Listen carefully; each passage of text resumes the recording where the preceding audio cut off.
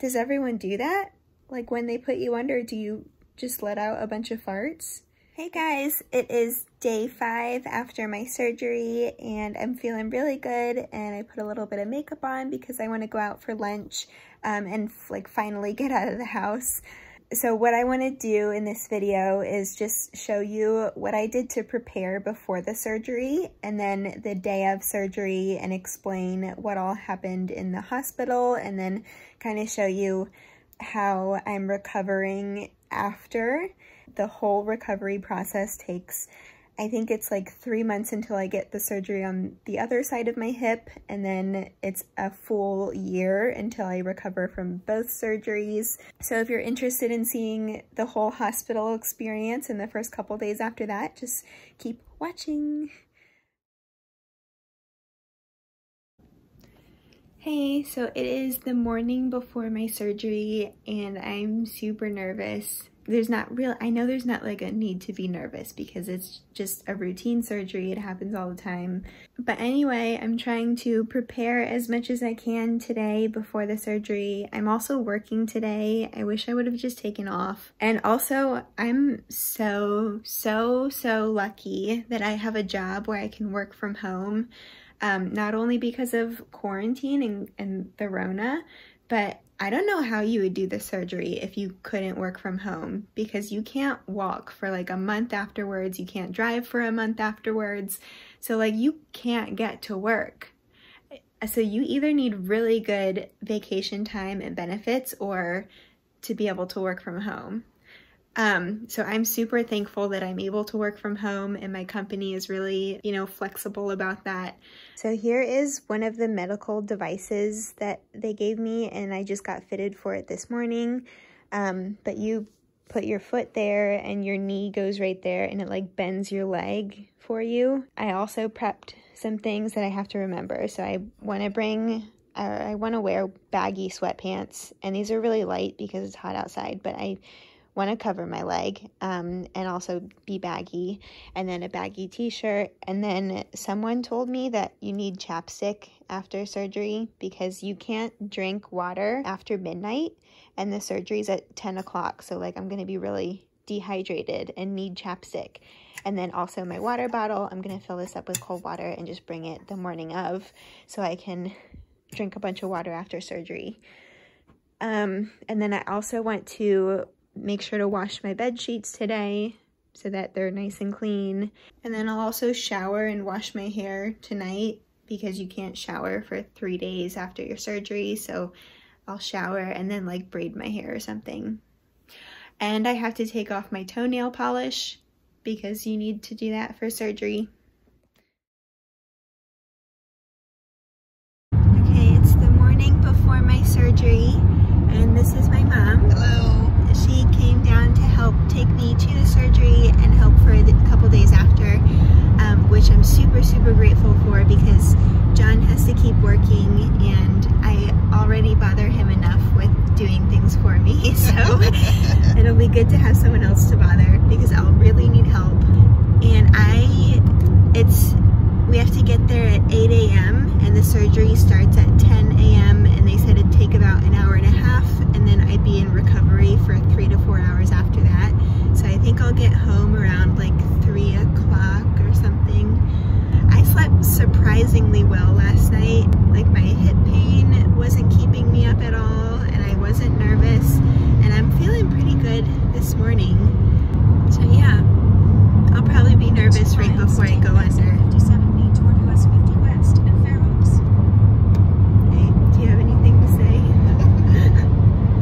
It should be interesting to see what happens with the anesthesia. Yeah. Hopefully she has no reactions. So when I got my wisdom teeth removed, the hospital had to kick me out early because I was being so loud when I woke up from anesthesia. And I was swearing and just like laughing hysterically, and I was scaring people in the waiting room. So they were like, okay, you need to leave.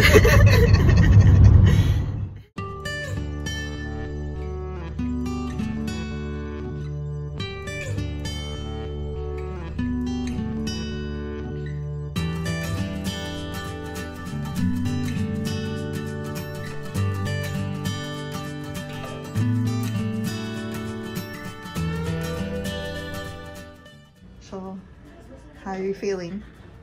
Coherent. Coherent? How are you feeling, Megan? It hurts. My physical therapist told me it wouldn't hurt at all the first day because they would put nerve blockers in there, but they must have forgotten to do that because it hurts. Is it like a dull pain that's always there? It's both like dull in my hips and like at the where they stabbed me. Oh my. Yeah. So I got there at 8. I was filling out all my paperwork and everything, and then they took me back around 8:30 or 9 o'clock to a private room with just me and my mom, and I was just answering the nurse's questions, and my doctor and his assistant came in for a little bit so I could ask them questions, and they could explain, you know, all my drugs and what I was supposed to do post-operation to recover. And I'm so glad my mom was there because I was not paying attention to anything, so she could really focus on asking the questions and getting the instructions for after recovery. And then once I was back in that room, they put in the IV. That was the worst part, and it wasn't even that bad because they got it on the first try. And then after that, I just kind of sat there. Before they wheeled me back into surgery, I was allowed to go to the bathroom one more time, which is good because I don't know if this is just me, but I'm like paranoid of peeing when I go under anesthesia. Like, or I'm sure everyone does this, but like I'm also paranoid of just like farting a bunch once I go under. Does everyone do that? Like when they put you under, do you just let out a bunch of farts? Because when you go to sleep, that's something you do. You just start farting. But yeah, as soon as she wheeled me back, and after I went to the bathroom, they wheeled me back to the operating room. And the operating room looks kind of scary. It's like a room with an operating table and some leg stirrups, and then a bunch of like satellite dish looking things pointing down at the operating table.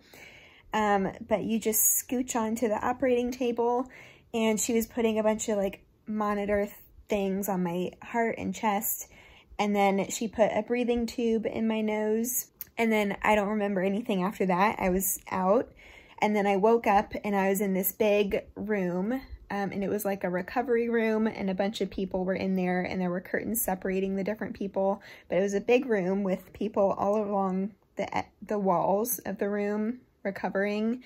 And as soon as I woke up, I could feel everything. I could immediately feel like soreness in my hips and stab wounds from the incisions. And I told the nurse I was in pain, and she gave me something, but it was still painful. Then it got better when I went home and started icing my leg a bunch and taking my pain meds. But I was in the recovery room for about 2 hours, and I was asleep that whole time, and they woke me up after 2 hours, and as soon as I woke up I was really cold, and so they piled like 1,000 blankets on me, and I was shivering uncontrollably. And then they wheeled me back into the private room where my mom was, and I stayed there for about another hour before they fitted me with my crutches and sent me out of the hospital. So it is day 2, and I'm feeling surprisingly well. I'm barely in any pain, and I can move pretty well on my crutches, and I can put a little bit of weight on my leg that they operated on. I was worried because both my physical therapist and my doctor said the first couple hours after I woke up would be the easiest, and it would start getting painful day 2 and day 3, but actually the first couple hours were the worst for me. As soon as I woke up, I could feel everything. Like my hips were so sore, and I felt like I had stab wounds in the side of it where they made the incisions. And then after that, once I started icing my leg and I came home and started taking my pain medications, and it got way better. So now I'm feeling really good, and my dressing is actually waterproof, so my doctor said I could shower with it. So I showered just now, and it felt really good. And yeah, I'm like feeling really good. I'm wide awake. My drugs aren't making me loopy or anything. Also, shout out to my anesthesiologist. I was not loopy at all when I woke up from my anesthesia, and I think it's because they let me sleep it out a little bit before waking me up. I was in the recovery room for like 2 hours after my surgery, and then they woke me up, and I was like 100% coherent when they woke me up. I wasn't feeling loopy at all, and I'm not in as much pain as I thought I would be. Watching other people's videos and like listening to my doctor and stuff, I thought I would be in way more pain. I'm just taking the pain medicine that I was prescribed. I was really scared of narcotics. I'm kind of freaked out about drugs like that, but the doctor said it was best if I just get ahead of the pain and, you know, take it the first 2 days, and that would help me be a lot more mobile and help the healing process speed up, which that seems to be the case. And it's not making me loopy at all. I feel wide awake. And then I have to use this CPM machine, which just moves my leg like up and down so that my joints don't get stiff. And I have to do this 4 hours a day just to keep my leg bending. But it's bending at 40 degrees now, and I just have to keep increasing that over the next couple weeks to be like 90 degrees. So this is me in my crutches, and this is my dressing. I get to take this off after 3 days, but it's waterproof, so I get to shower in it, which is nice. But to walk in your crutches, you're supposed to put a little bit of weight on the operated leg, like 10% of your body weight, to like get moving. And you're not supposed to just like hold your leg up and hobble, because that hurts your hip flexor area. But just like moving around, putting a little bit of weight on it, and that's how you get better. It's been going really well. I'm a lot more independent than I thought I would be. I can shower by myself, and I can get around on my crutches really well.